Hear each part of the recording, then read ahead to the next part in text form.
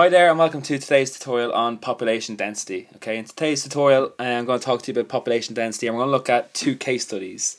One for high population density in a developing country and the other one in a low population density in a developing country as well. Just remember to check out my website examvision.ie and please guys, can you subscribe to the YouTube channel and follow us on Twitter and Instagram. So just recapping on population density. Population density refers to the average number of people living in a square kilometre. Okay, and we're going to look at some of the problems with high population density.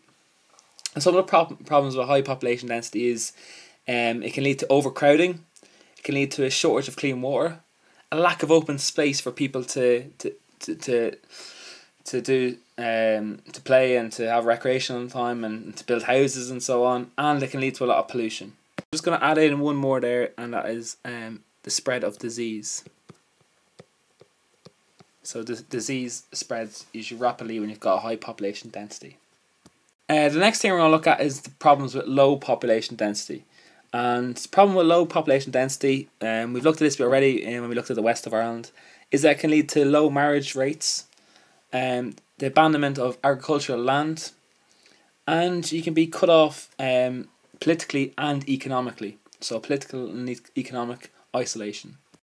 Okay, so we're going to look at a case study today, and we're going to look at the case study we're going to look at is Calcutta in India.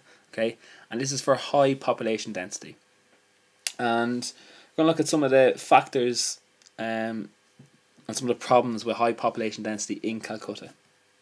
So Calcutta is a mega city. A mega city is when the population exceeds 10 million people, and the population density, as we said, it's a very high population density, and currently it stands at 25,000 per square kilometre. So that means for every square kilometre there's 25,000 people. Okay, so an enormous amount of people for such a small area. So why did the population of Calcutta rise so rapidly, which created this huge population density? One of the reasons was that many migrants and refugees fled here during times of conflict and famine. Poverty experienced in rural areas made people leave the rural areas and move to the urban area of Calcutta in the hope for a better life. Facilities and services that are found in the city, which aren't found in the rural areas, and the really high birth rate contributes to Calcutta's high population density. Okay, so if you want to take down these points, please do. It shows why the population of Calcutta rapidly increased and why the population density is so high. Just one thing to note, if somebody is called a bustee, the busties, that's when migrants, the name given to migrants who move from rural areas to Calcutta and who live in shanty towns on the edge of the city of Calcutta. So some of the problems that Calcutta face because of high population density is exactly the same as what we covered, and the problems that happen in any place where there's high population density. They've got a lot of overcrowding, they've got a huge shortage of clean water in Calcutta, there's a huge lack of open space, pollution is really severe in Calcutta, and disease and spread of disease is rampant in Calcutta.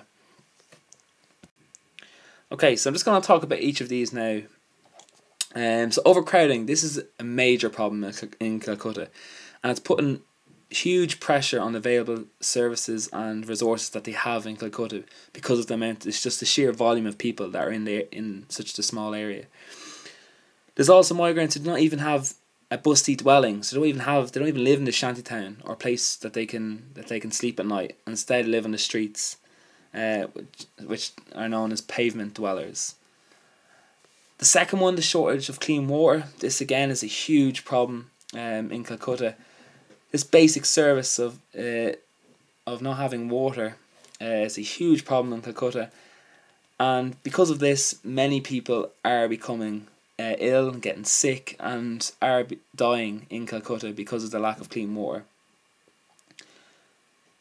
In Calcutta, there is a lack of sanitation facilities, so people unfortunately don't have places where they can use like toilets as we would have. They have to just go to the toilet on the streets, and of course this is going to lead to even worse sanitation, where the waste is going to run into the water, and that's going to dirty the water, the very limited amount of water that they have within Calcutta. Sewage, like I said, it's a huge problem, and there's sewage like all over the streets. There's no regular waste disposal or collections the way we'd have collection bins. Lack of open space in Calcutta. This high population density results in every available space being used. Migrants here often end up living in busties, which are little shanty towns. The expansion of these busty towns into the countryside means that there's little space for recreational areas. Pollution is a huge problem because of the lack of sanitation, because there's just the sheer volume of people within such a small space. And disease is rampant. Calcutta is known for the spread of disease, the huge infestation of rats in Calcutta, and there's just so much problems and so much disease, and it's spread so quickly because of the lack of infrastructure and services that they have within Calcutta. Okay, so we've now talked about the problems that we find in Calcutta and the problems that we have because of the high population density. What are the solutions, or if any, and are some of these being put into place in Calcutta? Some of the solutions that would need to be made in the future is maybe, and that could be made, is that it could improve education, improve sanitation, so have proper sewage systems and toilets, so sanitation can improve, so that will reduce the spread of disease. Improve the fresh water supply, so make it more readily available and make water clean and not have the dirty water that they do have. Improve facilities and services. Educate people on family planning, so we don't have really high birth rates in Calcutta. And to reduce or stop the rural to urban migration, where people are actually leaving the rural area in hope and thinking that they actually will have a better life in the urban area of Calcutta, when very often this is not the case. So the next thing we're going to look at is another case study, but this time we're going to look at a country, Mali, that has a low population density. So we've already looked at a place, Calcutta in India, that has a high population density. Now we're going to look at a country, Mali, that has a low population density. And we're going to look at some of the problems that Mali faces because of their low population density. So Mali is a landlocked country in West Africa. Its population density is only 11 people per square kilometre. So unlike Calcutta, where it was 25,000 people per square kilometre, Mali only has 11 people per square kilometre. And it's one of the poorest countries in the world. Two other things to note is desertification has had a huge impact on Mali. Because of desertification, it's caused many problems for farmers, because the farmland that they previously used for cattle is now turned into a desert. And another thing is that the population is very uneven and scattered. And this adds to the problem of low population density in Mali.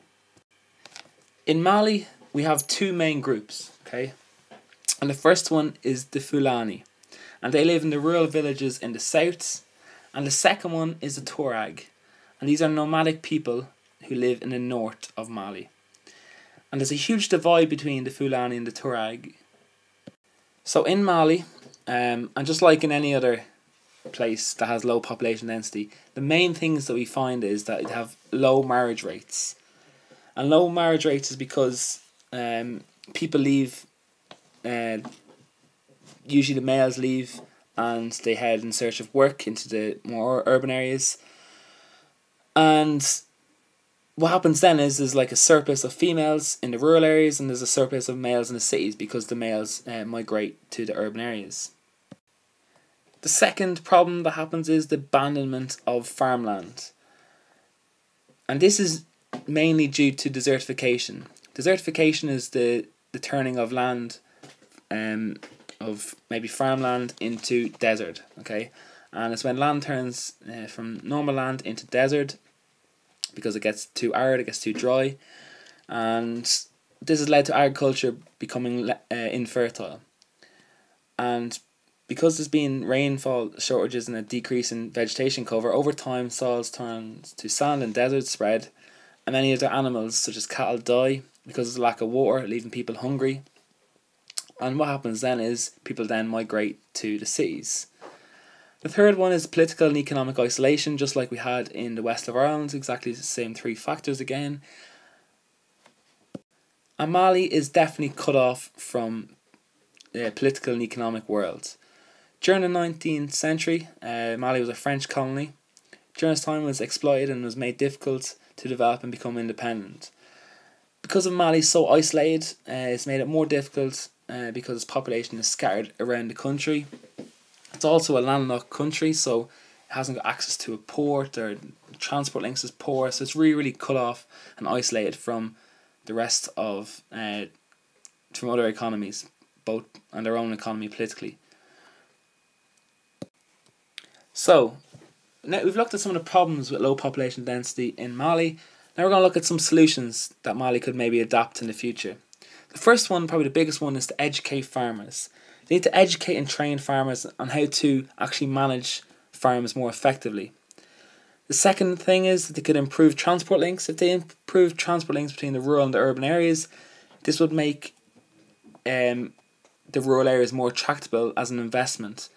And if they made it more attractable, then what they will do is they'll be able to attract industries to the rural areas. If they attract industries, then people will be able to get jobs. This will bring an influx of money into the rural areas, and then people will be able to set up more services and facilities, and it'll have a whole knock-on effect, and the economy will start to grow.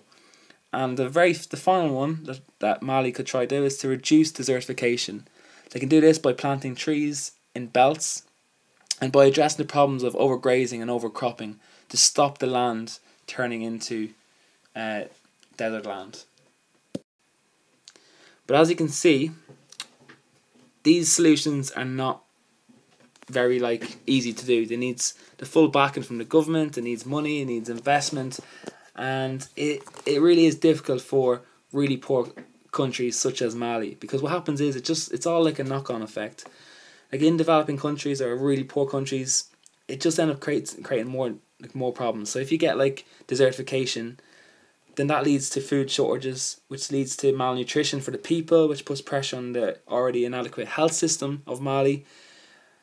And that results in the spread of disease, and then eventually a higher child mortality rate. So it's really difficult for countries such as Mali when they're so poor and they've got so many problems already. It's just like that domino effect where it actually creates more problems. Okay, and that's it for today on this tutorial, guys. I hope you enjoyed it. If you did enjoy, can you please can you subscribe to my YouTube channel, and can you leave me some feedback? And also, if you want to keep up to date with the latest news, you can follow us on Twitter and Instagram.